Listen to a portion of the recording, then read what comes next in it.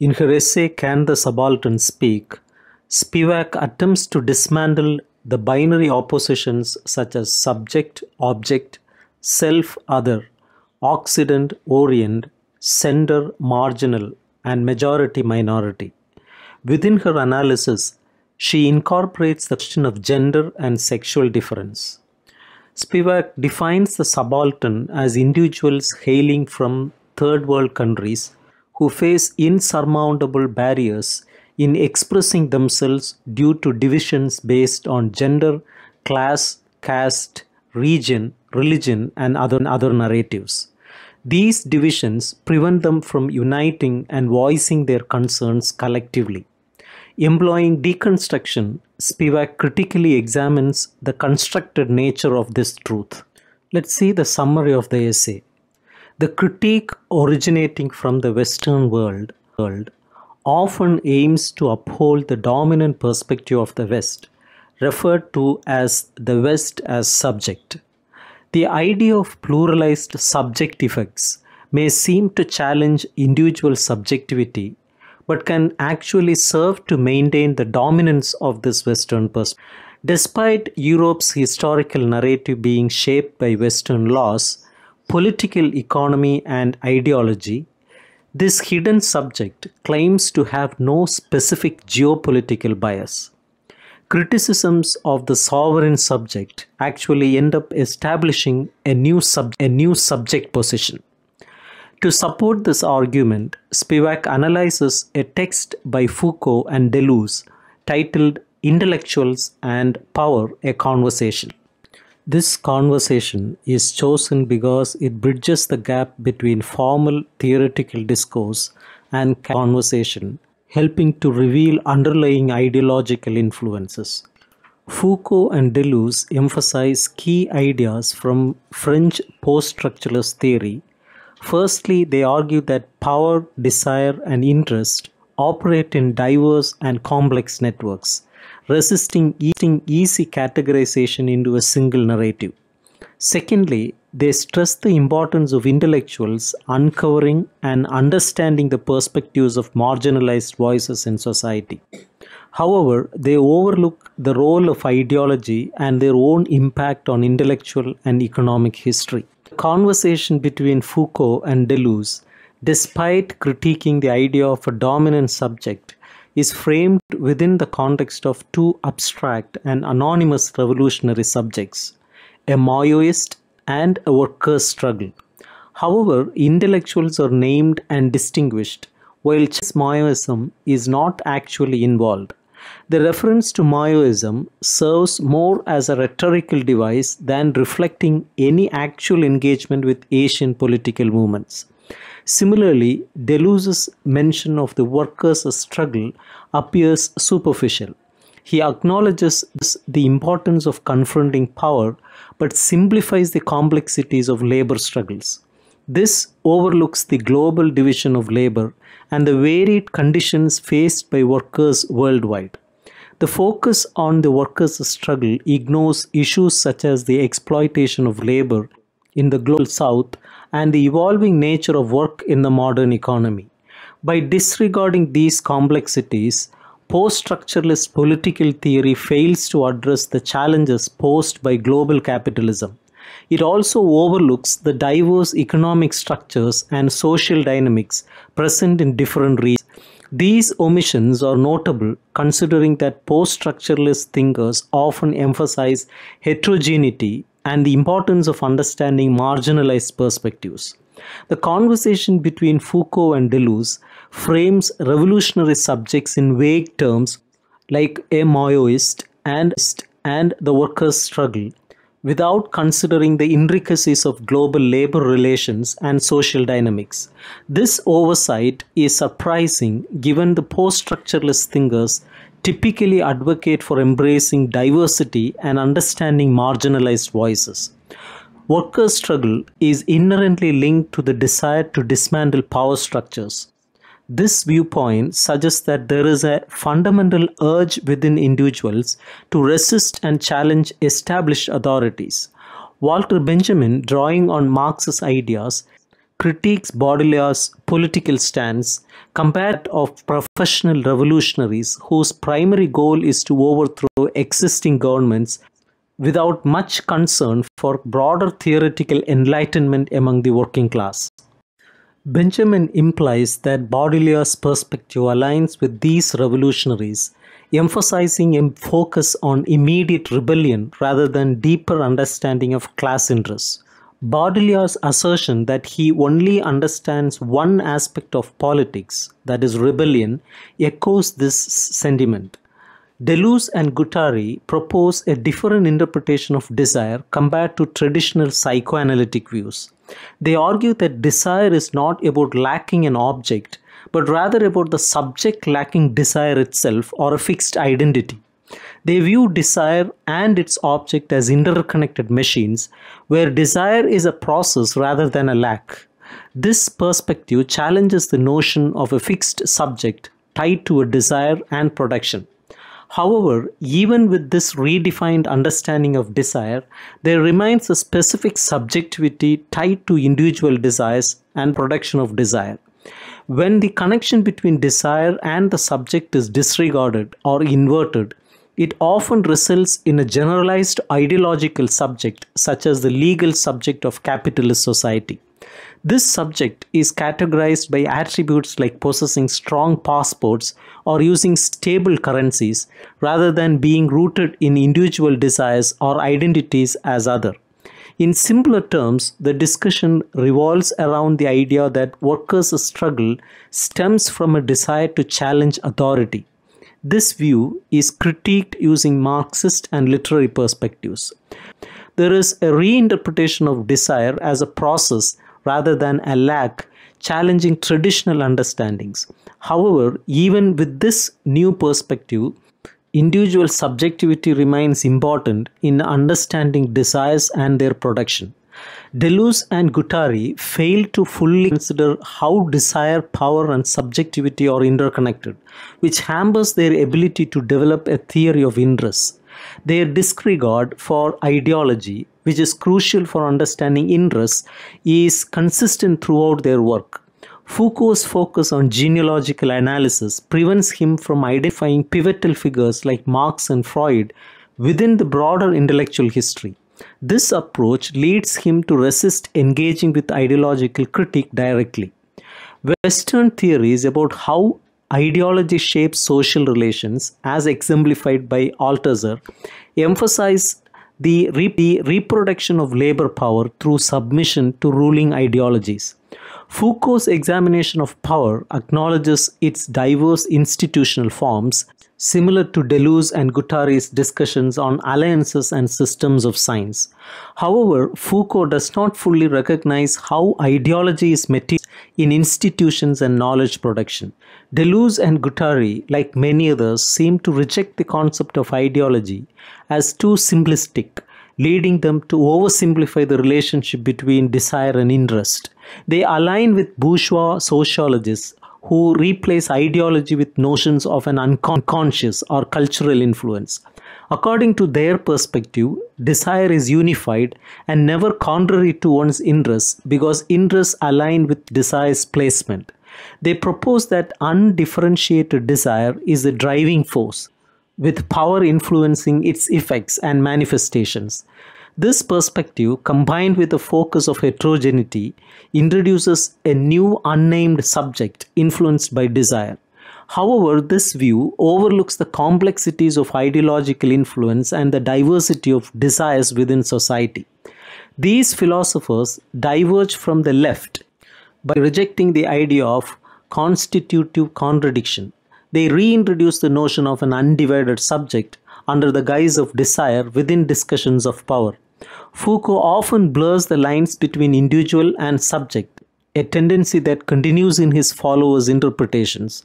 His metaphor of power as a point irradiating its surroundings is often misinterpreted, leading to a Eurocentric view of Foucault also downplays the role of ideology in shaping social relations, instead valorizing the oppressed as authentic subjects. Deleuze echoes this sentiment by suggesting that reality is defined by what happens in practical settings like factories and schools, neglecting the need for counter-hegemonic ideological work. This perspective inadvertently reinforces capitalist empiricism and maintains the international division of labor. Despite valuing the differences of the oppressed, both Deleuze and Foucault overlook the critical role of intellectuals within capitalist society. This contradiction is disguised by their rhetoric. For example, Deleuze compares theory to a set of tools unrelated to language, while also claiming that theory and practice are inseparable. This highlights the dual nature of theoretical production as both a mental and practical endeavor. However, their dismissal of representation in favor of action oversimplifies the complex relationship between theory and practice. Deleuze's argument becomes problematic due to the conflation of two meanings of representation: representing in a political sense and representing as representing, as in art or philosophy. According to Deleuze, theory is seen as action, so the theorist does not represent the oppressed in the political sense of speaking for them. Instead, individuals are not seen as representative consciousnesses accurately reflecting reality. These two senses of representation within political structures and in philosophical discussions are related but fundamentally different. By using an analogy that suggests otherwise, Deleuze unintentionally prioritizes the subject, creating a paradoxical subject-centric view. Since individuals are always a multiplicity of voices and actions, no intellectual or organization can truly represent those who are actively engaged in struggle. The complexity of these issues lies in the subtle differences between similar words like consciousness and conscience, representation and presentation. This blurring of distinctions erases the critique of ideological subject formation within political and economic systems, as well as the active role of theoretical practice in transforming consciousness. To maintain this critique and project, it is crucial to preserve the distinctions between representation within political structures and within philosophical discussions. This can be seen in a passage from Marx's The 18th Brumaire of Louis Bonaparte, where he discusses class in a way that goes beyond Althusser's simpler distinction between class instinct and class position. Marx's argument revolves around the idea that class definitions are based on differences from other classes. He emphasizes how millions of families, due to their economic conditions, lead lives that are distinct from and in conflict with those of other classes. This differential isolation forms the basis of a class without relying on any inherent class instinct. Marx highlights that class formation is primarily economic and the economic interests involved are impersonal and systematic. Marx does not seek to create a unified subject where desire and interest align. Instead, he presents models of a divided and disjointed subject, both economically and politically. For instance, he describes capital as a monstrous force, emphasizing its fragmented and dislocated nature. Similarly, in discussing the small peasant proprietor class, Marx shows how their collective consciousness is represented by individuals who may not truly act in their best interests. The term representative here does not just mean portraying, but also implies substitution or acting on behalf of others. This distinction between Darstellen, that is portraying, and Vertreten, that is representing with stronger connotations of substitution, is crucial. It reflects an older debate about the nature of representation and persuasion. By conflating these terms, particularly in the context of oppressed subjects speaking and acting for themselves, it leads to an oversimplified and utopian politics. In Marx's words, the small peasant proprietors cannot represent themselves. Instead, they must be represented. Their representatives often appear as both masters and authorities over them, exerting governmental power that ultimately subordinates society to itself. This underscores the distinction between consciousness and representation of the social subject, highlighting the complexities of class dynamics and political power. This model of social dynamics not only critiques individual agency but also challenges the notion of collective agency. It highlights the inherent disconnection between the source of influence, the representative figure, and the resulting historical political outcome. This disconnection illustrates that the unity of interest among the small peasant proprietors fails to foster a sense of community or political organization, thereby preventing them from forming a cohesive class. The process of representation, whether understood as persuasion or portrayal, fills the gap between the descriptive definition of a class and its transformative potential. The intertwined nature of representation and portrayal, as seen in Marx's analysis, is essential for understanding how social dynamics operate. However, conflating these terms obscures their distinct roles. Critics might argue that this interpretation overly complicates Marx's ideas, making them inaccessible to the common person entrenched in positivist thinking. However, it is essential to recognize that even contemporary philosophers sometimes fall into this trap.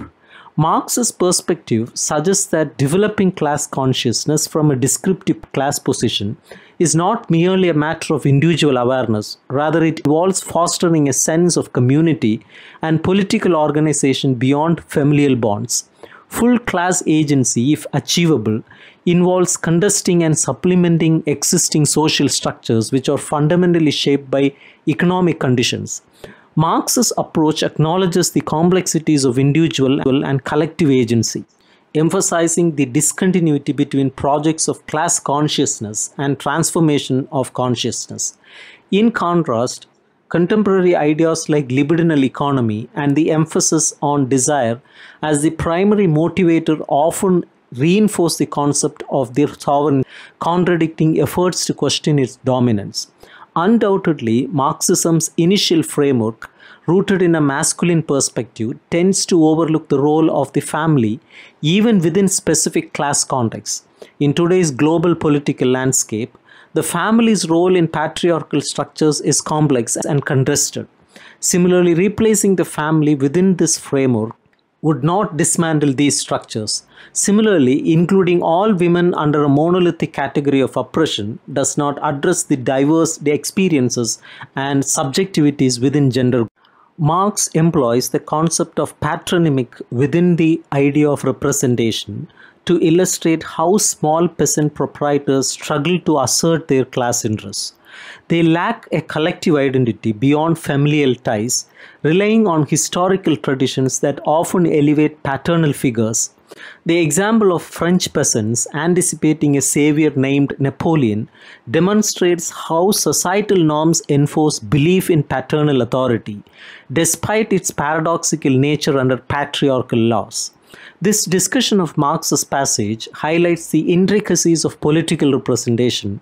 In economic context, representation refers to the philosophical concept of staging or signification, indirectly related to the divided subject. Marx's analysis of commodity exchange demonstrates how value representing objectified labor is distinct from human activity. Without a theory of exploitation, capitalist domination is viewed solely through the lens of power dynamics. Deleuze suggests that Marxism's focus on interests, defining power through ruling class interests, overlooks the broader diffusion of power beyond structures of exploitation and state formation. Spivak argues that radical practice should focus on understanding these dual representations rather than reintroducing the individual subject through overarching concepts like power and desire. Marx, by keeping class practice at a secondary level of abstraction, maintained a critique of the individual subject as an agent, aligning with Kantian and Hegelian perspectives. However, Marx's treatment of the family and language as natural constructs perpetuates an age-old deception. Reducing Marx to a historical figure often serves to launch new interpretive theories. In discussions between Foucault and Deleuze, the rejection of representation and signifiers implies a denial of the science system, hindering the development of a comprehensive theory of ideology. Foucault's reluctance to acknowledge the discursive nature of institutions further complicates matters, undermining the potential for discourse analysis. Sayed's criticism of Foucault's treatment of power as a captivating yet mystifying concept is highly relevant here.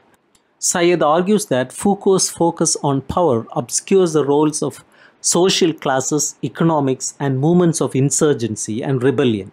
Spivak expands on by introducing the idea of the hidden subject of power and desire, symbolized by the apparent transparency of the intellectual.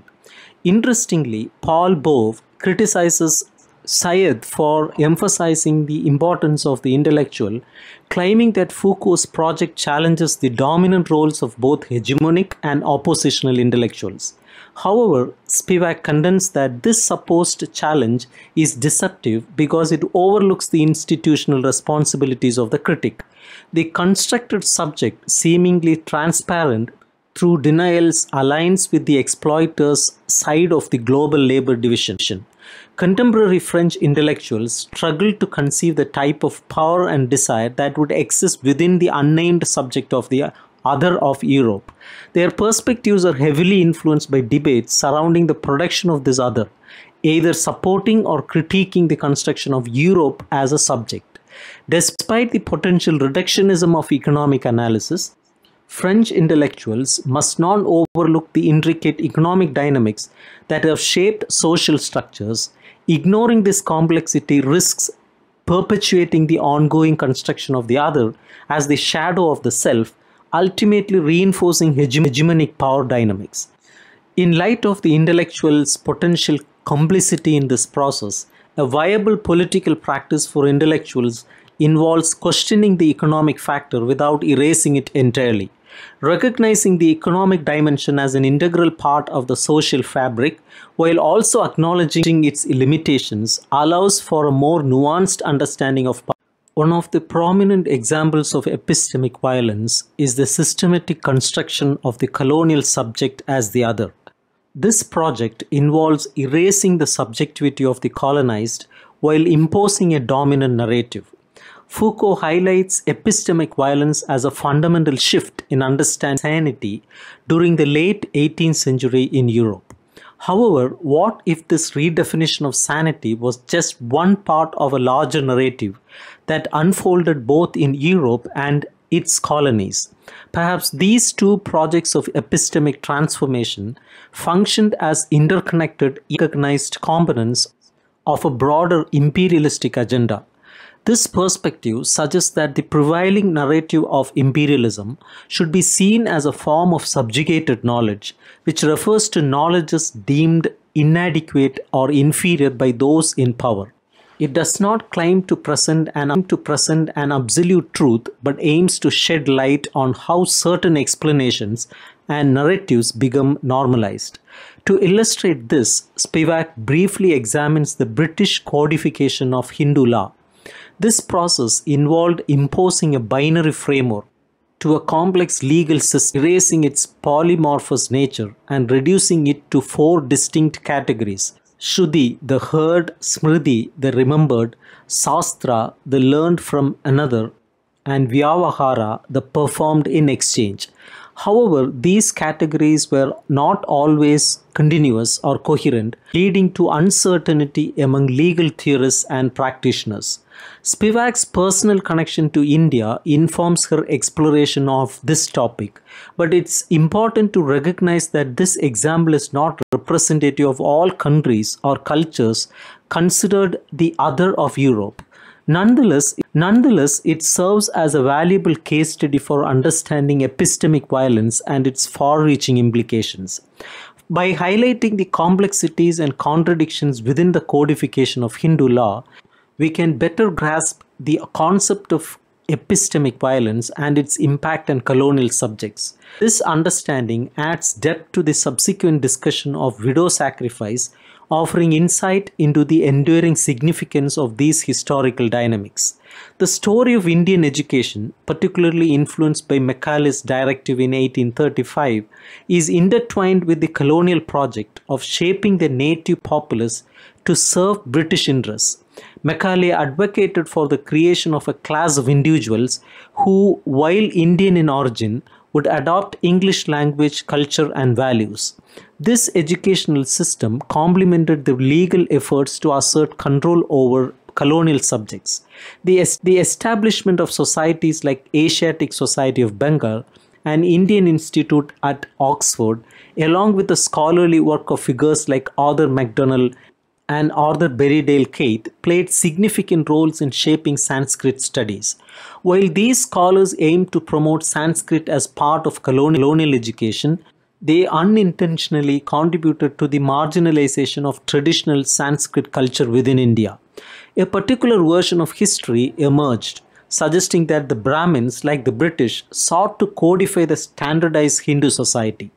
This narrative was perpetuated by both colonial and indigenous scholars such as Hariprasad Sastry, who contributed to projects like the History of Bengal. However, there are contrasting views among English intellectuals, some of whom regarded Hinduism as a sophisticated civilization that stood against Western influence. Offer valuable insights into the civilization of India, particularly for non-specialist French intellectuals seeking to understand the other. However, the perspectives of post-colonial intellectuals like Shastri may not fully capture the experiences of the broader population, whose understanding of oppression and exploitation may differ based on their social and economic context. Therefore, it is essential to consider the broader map of exploitation when analyzing historical narratives and societal dynamics. Spivak turns her attention to the marginalized groups, those on the fringes, often overlooked silence, such as the illiterate peasants, tribal communities, and the poorest urban dwellers. According to Foucault and Deleuze, in the context of the developed world, where capitalism is pervasive, the oppressed have the potential to articulate their experiences and understand their situation given the opportunity. It intersects with Marxist themes of solidarity through political alliances. However, we must ask, in regions outside the dominant capitalist centers, where imperialist laws and educational systems have historically shaped social structures, can these marginalized groups truly voice their concerns? Gramsci's concept of the subaltern classes builds on the idea of class consciousness introduced in Marx's The 18th Brumaire.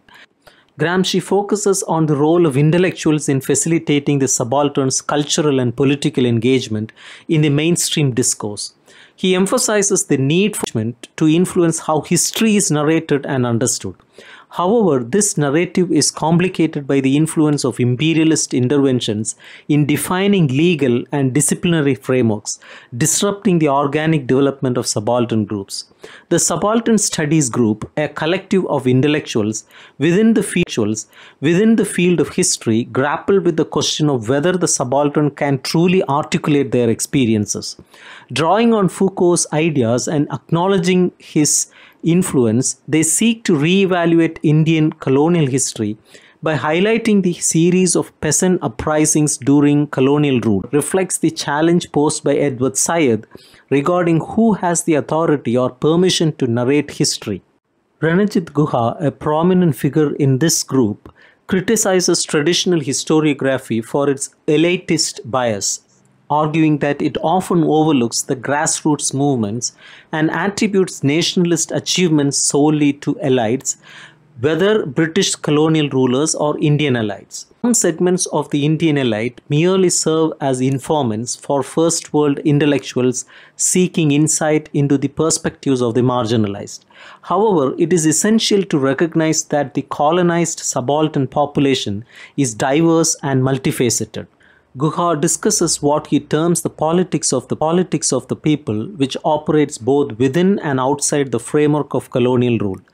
Guha acknowledges the complexities and nuances within this category, rejecting any simplistic or essentialistic view.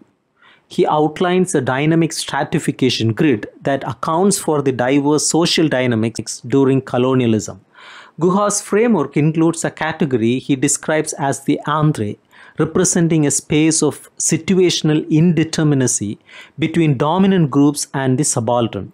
This category acknowledges the heterogeneous nature of social composition and the fluidity of power dynamics, especially among rural communities and lower strata of society. While Guha's approach may seem taxonomic and essentialist on the surface, it is driven by the need to navigate the complexities imposed by colonial violence and epistemic inscriptions. The research agenda aims to investigate deviations from an idealized notion of the subaltern, which itself is defined in relation to the elite. This process involves grappling with the conditions of possibility and impossibility inherent in understanding subaltern voices, highlighting the challenges of representation and interpretation in post-colonial systems. Discussing the actions of dominant indigenous groups at regional and local levels, scholars note that these groups may act in the interests of higher-ranking groups rather than their own. This observation aligns more closely with Marx's ideas than with Deleuze's perspective, as it emphasizes social interests over individual desires. Guha, like Marx, views interest in terms of social dynamics rather than personal motivations. He uses the concept of the name of the father from Marx's work to illustrate that group actions are socially constructed, similar to how patronymics are inherited.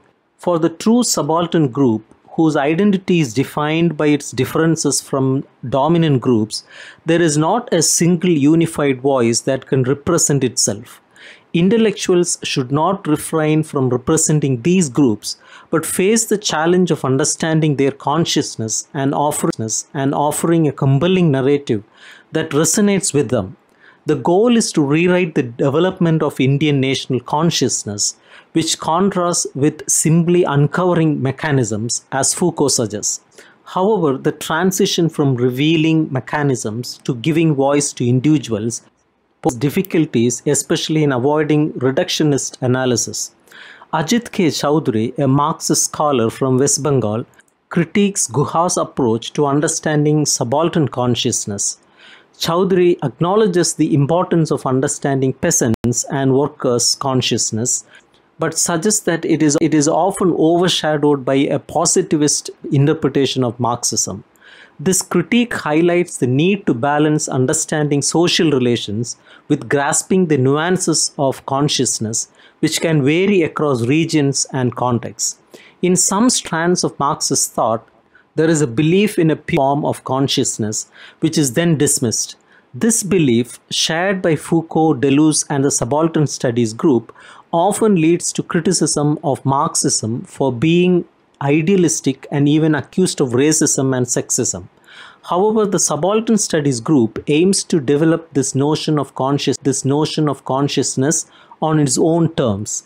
To better understand this, we can turn to ideology theory.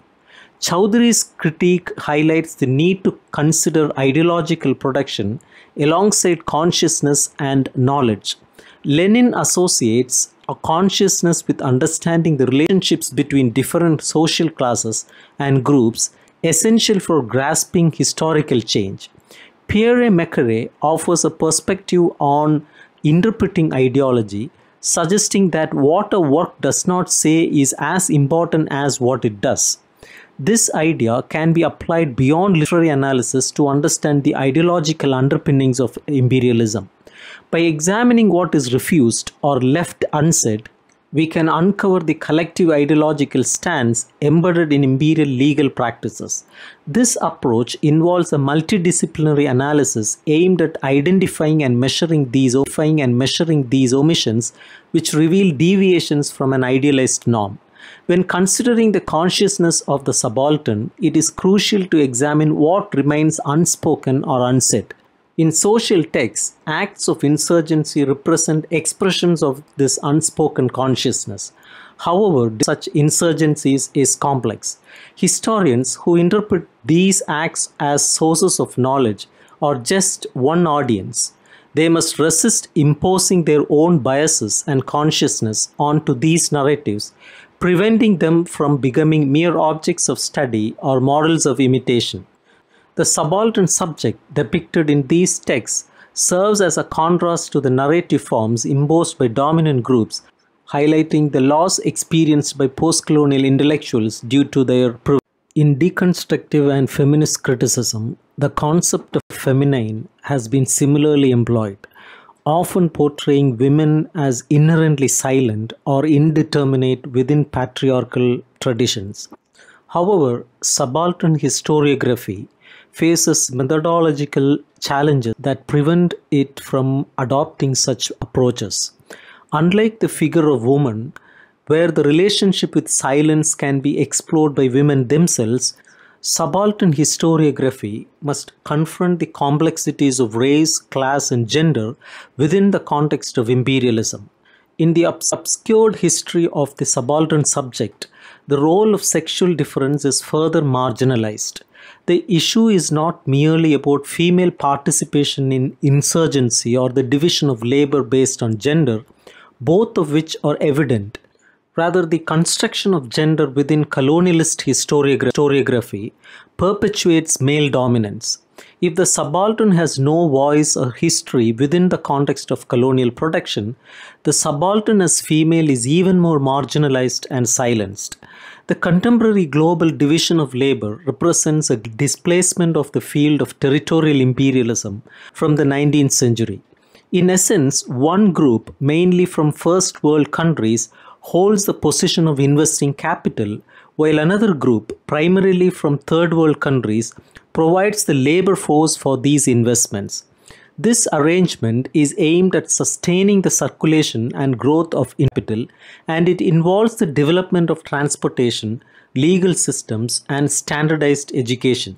However, it also results in the destruction of local industries, rearrangement of land distribution, and the transfer of raw materials to the colonizing countries. Unlike in the past, the process of development today does not involve extensive legislation or the establishment of educational systems to the same degree. Instead, multinational capital growth and reduced administrative burdens characterize the current landscape. This hinders the growth of consumerism in the countries providing the labor force. The maintenance of the international division of labor ensures a steady supply of cheap labor in these countries. The cost of labor is not inherently low or high. Factors such as weak labor laws, oppressive states often associated with development, and minimal worker requirements contribute to keeping labor costs low. To preserve this situation, urban workers in countries providing cheap labor must not be indoctrinated with consumerist ideology, which could not lead to resistance against the system. International subcontracting has further separation from consumerist ideology. This strategy involves developed country manufacturers outsourcing labor-intensive stages of production to third world nations where labor is inexpensive. The finished goods are then re-imported to the developed country by passing the local market. As a result, class mobility is stagnant in countries providing cheap labor.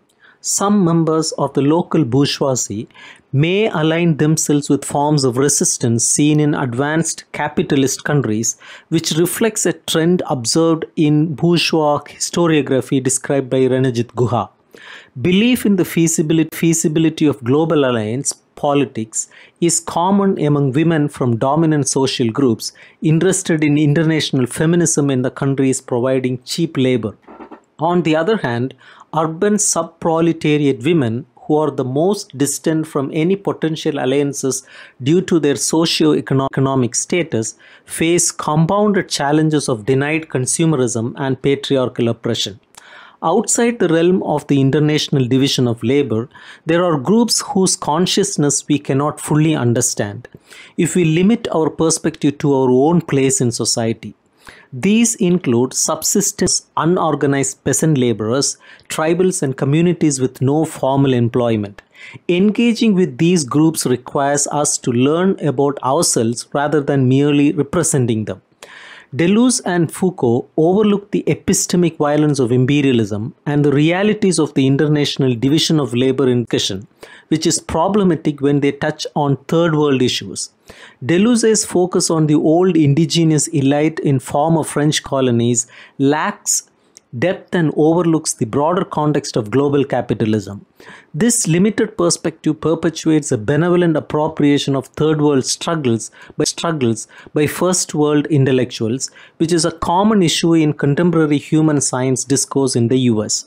Foucault critiques the idea of geographical discontinuity by invoking geopolitical divisions, particularly through the lens of the international division of labor.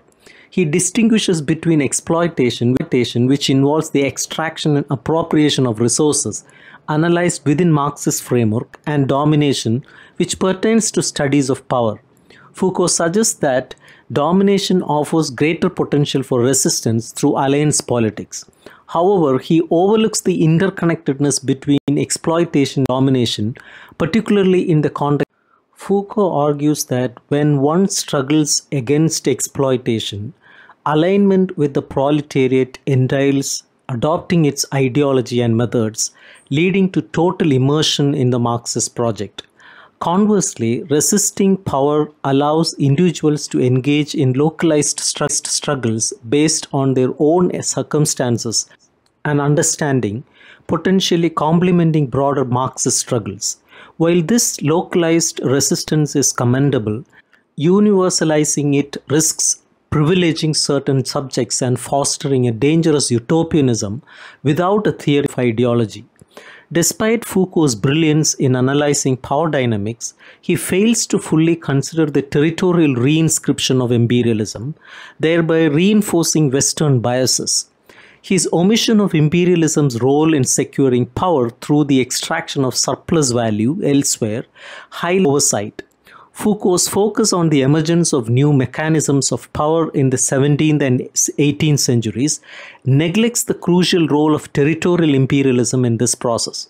These oversights contribute to the consolidation of Western-centric perspectives. Due to a blind spot concerning the initial wave of geographical discontinuity, Foucault overlooks its resurgence in the mid-20th century, attributing it solely to the collapse of fascism and decline of Stalinism. However, an alternative perspective such as Mike Davis's suggests that it was the global logic of counter-revolutionary violence that set the stage for the peaceful economic interdependence of Atlantic imperialism, particularly under American leadership. This shift towards economic interdependence was facilitated by multinationals' military integration aimed at collective security against the US. This paved the way for the flourishing of commercial liberalism between 1958 and 1973. Within this context, the fixation on national scenes, resistance to economics, and emphasis on concepts like power and desire, which favor micro-level analysis, can be understood. Davis further argues that the quasi-absolutist centralization of strategic military power by the United States allowed for flexible subordination of its principal allies, such as France and Britain, who maintained anti-communist rhetoric despite their diminished imperial status. While cautioning against overtly notions like France, it is essential to recognize similar tendencies within Foucault's concepts such as the workers' struggle or resistance.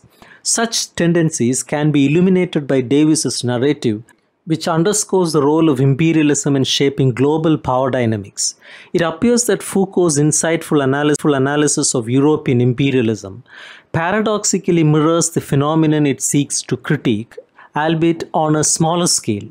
His focus on spaces like clinics, asylums, prisons, and universities may obscure the broader narratives of imperialism, akin to screen allegories that divert attention from larger historical forces. In a similar vein, one could critique Deleuze and Guattari's motive of deterritorialization for potentially overlooking imperialist dynamics.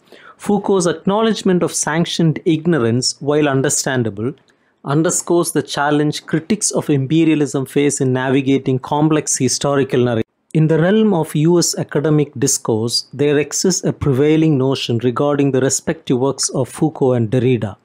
Foucault is seen as engaging with concrete historical events, politics, and social issues, whereas Derrida is often perceived as inaccessible, esoteric, and overly concerned with textual analysis. This sentiment is echoed by scholars like Terry Eagleton and Perry Anderson, who criticize Derrida for lacking historical engagement and political relevance.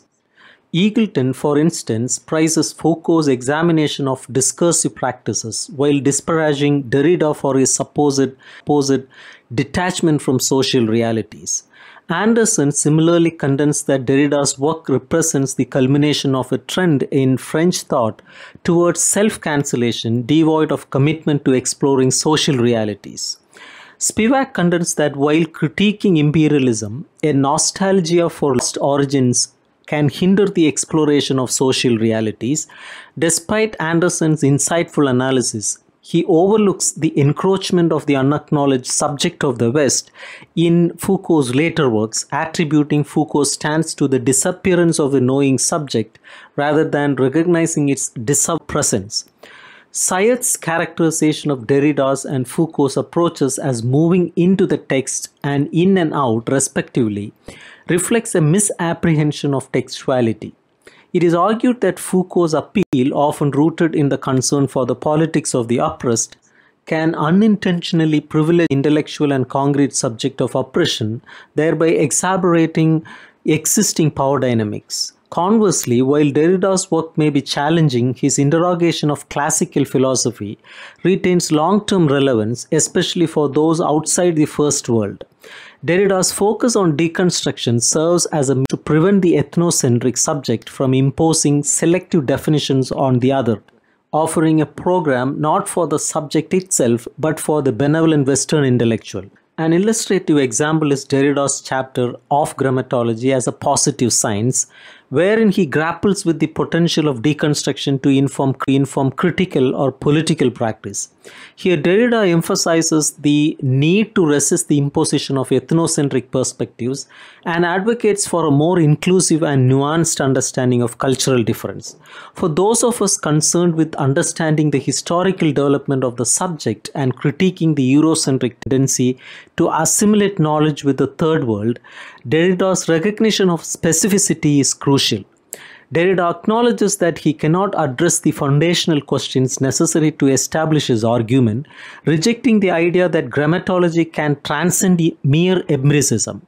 Instead, he aligns grammatology knowledge with the limitations of empirical investigation. To illustrate these limitations, Derrida examines three prevalent biases in European views of writing during the 17th century, which reflect a crisis in European consciousness. These biases include the theological prejudice, which posits that God wrote in a primitive script like Hebrew or Greek, and the Chinese prejudice, which considers Chinese writing a perfect model for philosophical writing, but seeks to supersede it with a more accessible script. Additionally, there is the hieroglyphist prejudice, which views Egyptian script as too sublime to decipher. These biases, rather than stemming from ethnocentric scorn, demonstrate a form of interested blindness characterized by hyperbolic admiration. Derrida argues that even when ethnocentrism appears to be reversed, efforts are made to consolidate an internal perspective and derive domestic benefits. This pattern persists in contemporary times, suggesting that Eurocentric biases continue to shape perceptions despite ostensible attempts to overcome. Derrida explores the complexities of the European subject's attempts to construct an identity by defining an other. He discusses the interplay between writing, social structures, and desires for power and capital accumulation. Derrida acknowledges his own struggle to preserve something ineffable and non-transcendental while critiquing the colonial subject's production. He emphasizes the need to critique the Eurocentric tendencies in constituting the other and highlights the limitations of logocentrism and grammatology in this regard. Derrida draws on Nietzschean philosophical and psychoanalytic ideas to critique European ethnocentrism, but avoids prescribing specific political paths. He identifies the European tendency to marginalize the other and sees this as a fundamental issue in both logocentric and grammatological endeavors. Postcolonial critics find value in acknowledging blankness within text, which represents the inaccessible aspects of thought and history, challenging imperialism's assimilative tendencies. Derrida's emphasis is not on letting the other speak, but on appealing to a quite other perspective, disrupting the self-consolidating tendencies of European identity construction. He suggests delving into the interior voice of the other within oneself rather than simply assimilating or silencing it. Derrida identifies the ethnocentrism present in European writing science during the late 17th and early 18th centuries as a reflection of a broader crisis in European consciousness. This ethnocentrism is seen as part of the transition from feudalism to capitalism, particularly through the emergence of capitalist imperialism. While Derrida's focus on psychoanalysis and the portrayal of women is significant within deconstruction, he does not delve deeply into the imperialist construction of this colonial subject. Despite this gap, his analysis of the mechanisms behind the formation of the other remains valuable for analysis and intervention. Rather than emphasizing the authenticity of the other, Derrida's work allows for a deeper understanding of how the other is constructed. Foucault's insights into discipline and institutionalization further contribute to this understanding, although he does not explicitly tie these concepts to imperialism. These analyses are particularly irrelevant for intellectuals concerned with Western decline. However, there is a risk that these frameworks may unintentionally allow investigating subjects, whether male or female professionals, to hide their complicity behind a facade of transparency. The question, "Can the subaltern speak?" refers to whether marginalized and oppressed groups, particularly women of color, have a voice in society. It also raises concerns about how the elite can recognize and address the ongoing construction of subaltern identities.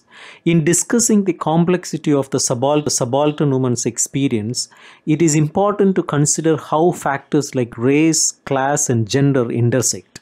In contexts outside the First World, racial distinctions may not carry the same weight due to the stratification caused by colonialism and capitalism.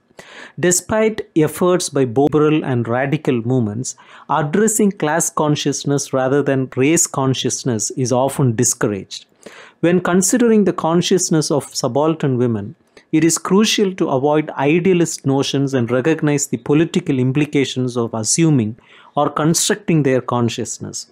While it is important to engage in feminist and anti-sexist work, there is a risk of perpetuating epistemic violence by imposing outsider perspectives. Post-colonial intellectuals must unlearn the privilege associated with their own identities and engage in critical analysis using appropriate tools. Rather than simply replacing the figure of the colonizer with the colonized, they should challenge the silencing of subaltern women within anti-imperialist discourse. This process involves questioning assumptions and collaborating with marginalized voices rather than speaking for them. In exploring the feminist project, it is important to consider how bourgeois democratic revolutions have influenced women's social and political individualism. Many in academia have encountered the feminist project as described by Keller, emphasizing theoretical engagement. However, while making US feminism more theoretical is valuable, it does not fully address the silencing of subaltern women. Calls for more theory often critique positivism, equating it with essentialism. However, figures like Hegel and Marx grappled with the idea of essences within their dialectical frameworks. Thus, the stark opposition between positivism and essentialism and theory may oversimplify the debate. It fails to acknowledge the nuanced relationship between essentialism and critiques of positivism and implies that positivism is not form of theory.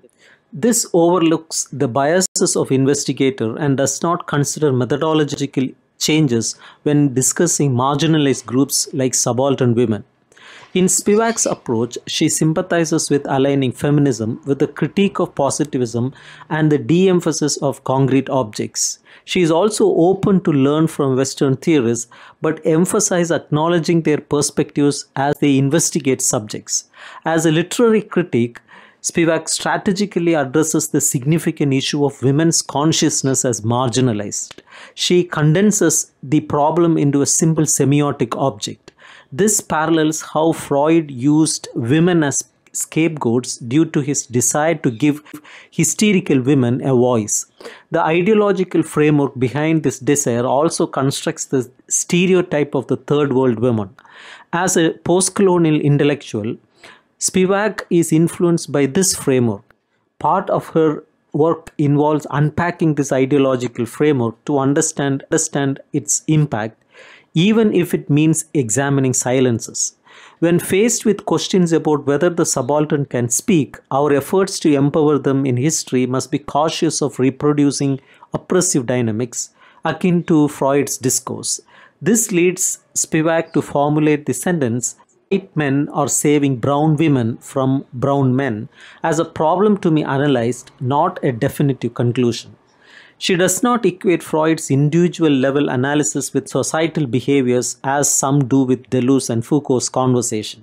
She acknowledges the political implications of her emphasis on empiric production, revealing her own political stance. Moreover, she draws inspiration from Freud's methodological approach in analyzing sentences, but do not imply a direct transfer of psychoanalytic techniques to literary criticism. The analogy between transference and literary criticism is metaphorical, not literal. Spivak finds Freud's approach intriguing, particularly how he traces repression through history to shape the final outcome of a sentence. Similarly, Spivak proposes applying this strategy to Marxist narratives to understand the ideological concealment of imperialist political economy, leading to sentences like the one she has constructed. This history has two roots, one in the British abolition of widow sacrifice in 1829 and the other in ancient Hindu texts like the Rig Veda and Dharmasastra.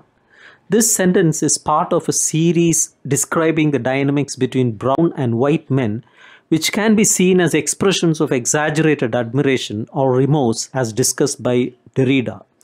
The relationship between imperialist subjects and those subjected to imperialism is complex and ambiguous. In the case of Hindu widow sacrifice, where widows would self-immolate on their husband's pyre, the British abolition of this practice has often been interpreted as white men saving brown women from brown men. However, this narrative overlooks alternative perspectives, such as the claim that the women willingly chose this fate. These two sentences reinforce each other, but they lack the direct testimony of the women involved. Examining historical records, one finds a lack of voices from the women themselves, leaving room for interpretation and the need to piece together their experiences. Faced with these conflicting narratives, post-colonial women intellectuals question the underlying meanings and begin reconstructing a historical account. To signify the birth of a just society amid societal chaos, we often highlight specific events that, while breaking the letter of the law, embody its underlying principles. The protection of women by men is one such event. An example is the legislation of Hindu law in colonial India without the consent of Hindu individuals. This legislation aimed to address issues like sati, widow burning, which was later revived in independent India. The recurrence of such practices challenges the notion of a progressive society. The safeguarding of women, particularly those in developing countries, becomes a symbol of establishing a just society, often requiring actions that surpass mere legal compliance. In some cases, these actions involve redefining traditional practices as crimes. For instance, the criminalization of sati in India marked a shift from private ritual to public concern. Foucault's analysis of Western Europe's historical development is relevant here. He discusses how societal norms differentiate between ritual and crime, with the latter regulated by legal science. The transition of sati from private to public sphere correlates with changes in British colonial administration and the emergence of colonial subjects navigating shifting social norms. The historical context of Spivak's sentence is intertwined with broader narratives of capitalist expansion and labor commodification. However, it risks shadowed by dominant discourse. Despite the abolition of sati being commendable, we must still question if understanding the origins of such sentences can lead to meaningful interventions in societal norms. Imperialism often portrays itself as a protector of women from their own communities. But how do we examine the patriarchal strategy that seemingly offers women freedom of choice? This transition from discussing imperialism to Hinduism reveals that imperialism is not just about racial prejudice, it is more complex. To explore this, Spivak discusses the Dharma Shastra and the Rig Veda. These texts serve as the archaic basis in Spivak's comparison to Freud's concept. Spivak's analysis as a post-colonial woman is not exhaustive, but aims to uncover how repression is constructed, shaping women's consciousness and desires. Two aspects of Dharma Shastra interest Spivak: the discussion on sanctioned suicides and funeral rites. These discussions create space for certain forms of suicide like self-immolation by widows, which appear exceptions to the general rule against suicide. One category involves individuals with profound knowledge of truth who understand the insustainability of their identities. Their act is not considered self-killing, but rather a dissolution of their identity. However, the rationale for godly self-sacrifice differs, being justified by ecological and cosmic needs rather than self-awareness. This philosophical framework does not fully account for self-immolating women. Instead, the text sanctions specific circumstances for their suicides, such as performing it at pilgrimage sites. Yet, even this is not sufficient for women to nullify the concept of suicide by destroying their identities. Only widows are allowed to self-immolate on their husband's pyre, reflecting gendered power dynamics within the ritual. This form of suicide, which is not considered suicide, can be seen as both a representation of profound understanding and piety towards sacred places. In one interpretation, the widow's act dramatizes her self-realization of her own impermanence, with her deceased husband symbolizing the extinguished self.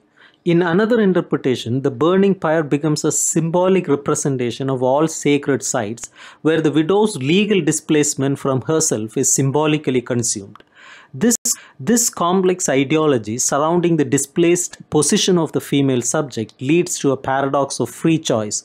While male suicides are noted for their felicity, which ultimately negates their status as suicides, sanctioned self-immolation by widows is prized as an act of choice. This exceptional rule, which became widespread in 18th and early 19th century Bengal, was influenced by factors like population control and communal misogyny. In Bengal, where widows had inheritance rights unlike other parts of India, the prevalence of widow immolation was often tied to family property disputes.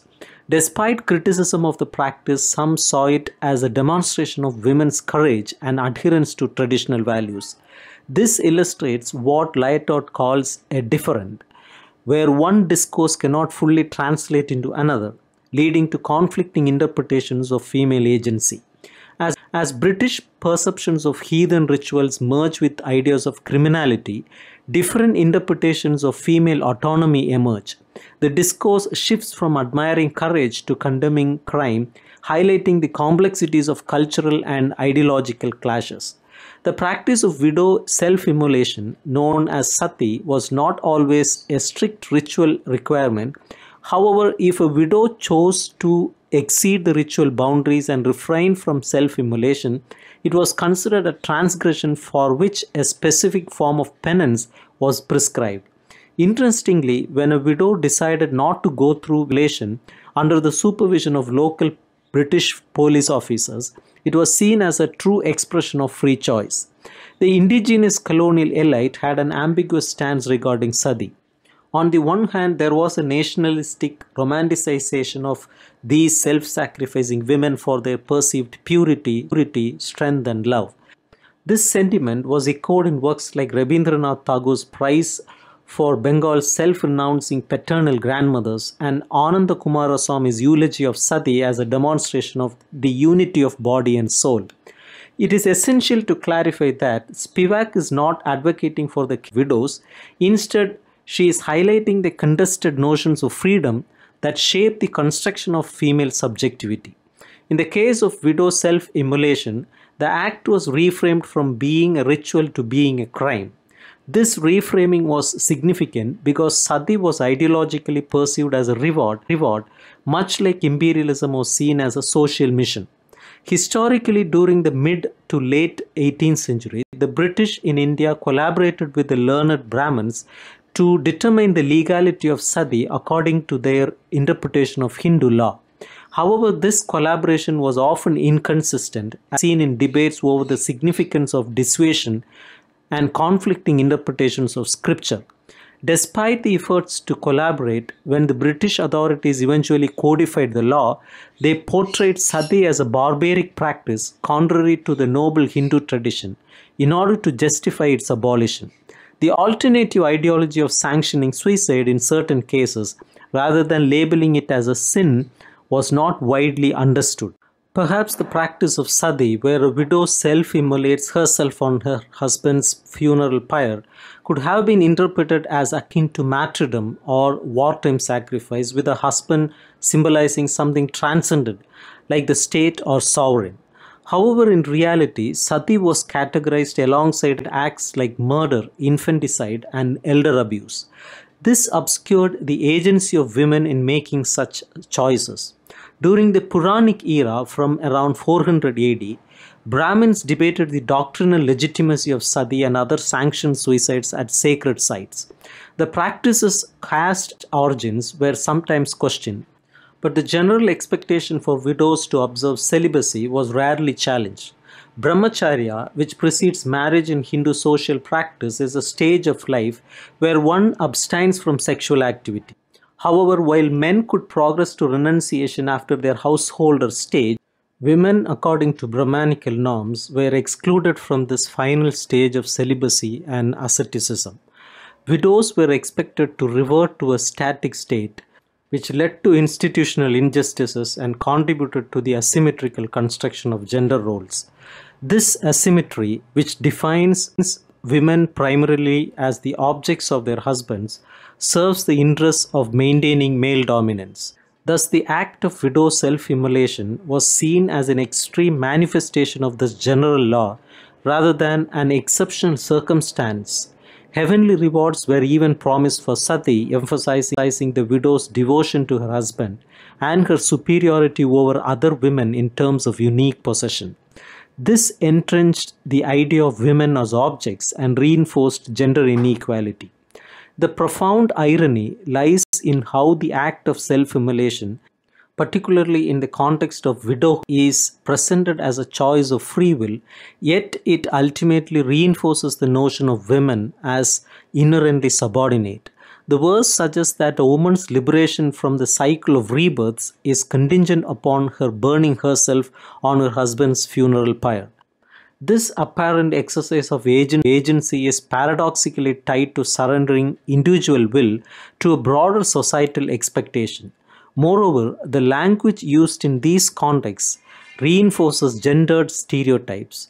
The act of self-immolation is described using terms associated with spiritual enlightenment, and salvation, the word for the physical body, is used to denote what is sacrificed. This ideological narrative is further perpetuated by historical accounts that depict such acts of self-sacrifice as heroic, particularly in the face of conquest and sexual violence by invading forces.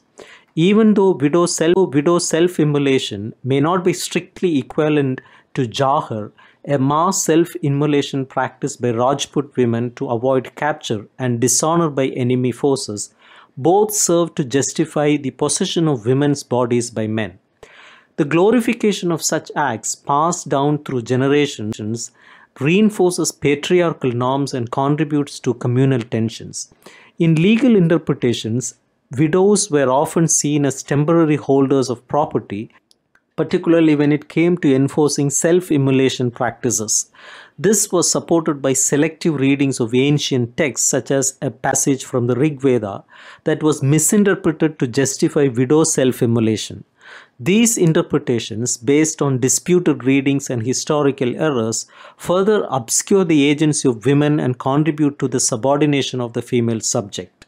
In examining the historical context surrounding widow self-immolation, we encounter various interpretations and linguistic nuances that shed light on the societal perceptions and gender dynamics at play.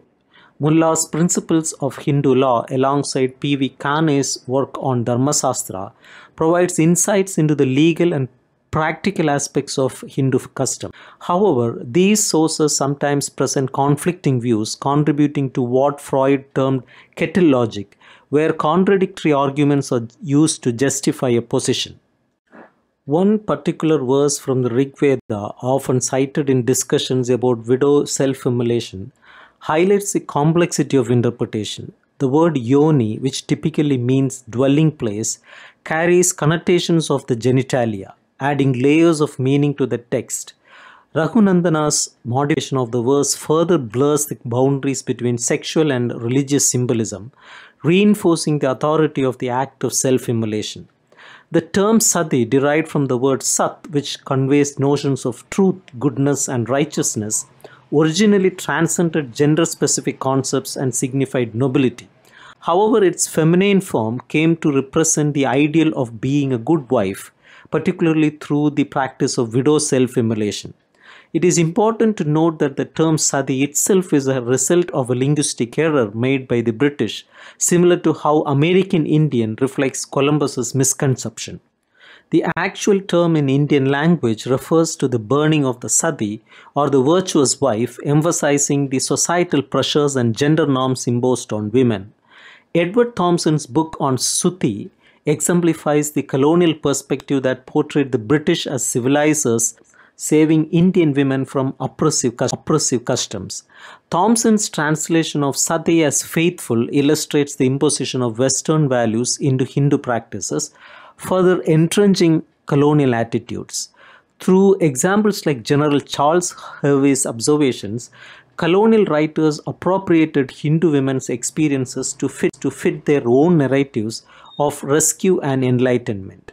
Analyzing the misspelled names of satis, or women who practice self-immolation, from various social groups in Bengal, where this practice was prevalent, reveals the dangers of misinterpreting proper names as sociological evidence. Attempting to reconstruct these names can lead to arrogance and stereotyping, as seen in Edward Thompson's condescending attitude towards Bengalis.